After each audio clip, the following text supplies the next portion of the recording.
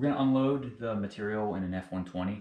So this process is very similar to the other F12 series 3D printers as far as what you do on the screen, but there's no material bay, which means you have to manually pull the material out.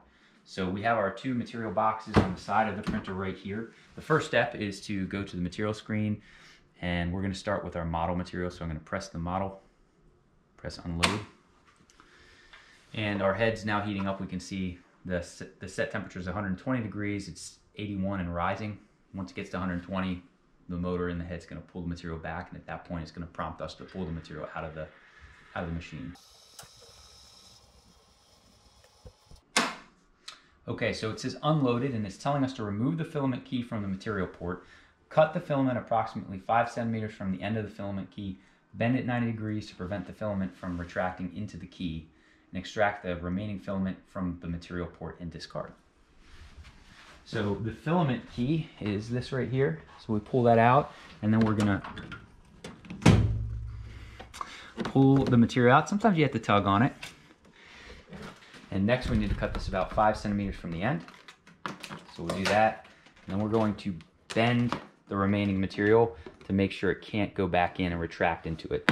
So if we're storing this material, we can open this box, and it gives you a little bit of a sort of outline of how the tube goes in here.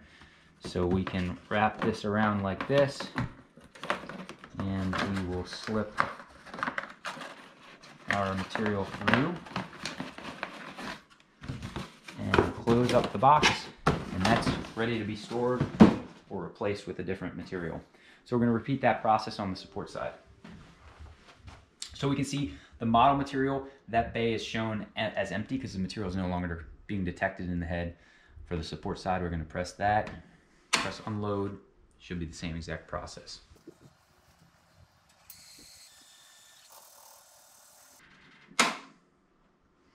All right, same message. So we're going to pull the filament key out first, and then we're going to pull on our material. Again, we'll cut this, we'll bend it. We're going to open our material box, wrap this up,